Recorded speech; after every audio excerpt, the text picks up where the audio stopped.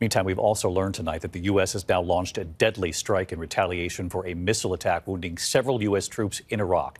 The Pentagon saying U.S. forces again targeted by Iranian-backed militants. Tonight, the U.S. responding, and here's our chief global affairs correspondent, Martha Raddatz, tonight. Tonight, American retaliatory airstrikes in Iraq after U.S. forces came under fire from Iran-backed militants. The Pentagon says the militants fired a close-range ballistic missile at the Al-Assad air base in western Iraq, leaving at least 8 Americans with minor injuries.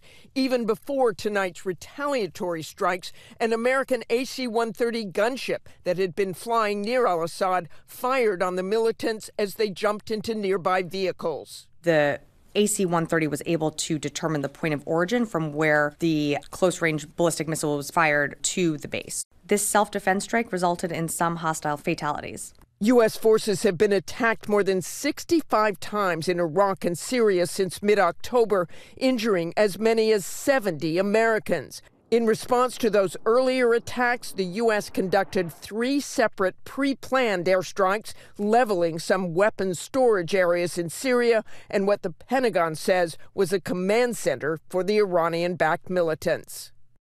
Those U.S. airstrikes are meant to punish and deter those Iranian-backed forces, but the militant attacks just keep coming despite those efforts. Also tonight, a new warning from the White House that Iran is considering sending ballistic missiles to Russia for use in Ukraine. David? Martha Raddatz live in Washington. Martha, thank you.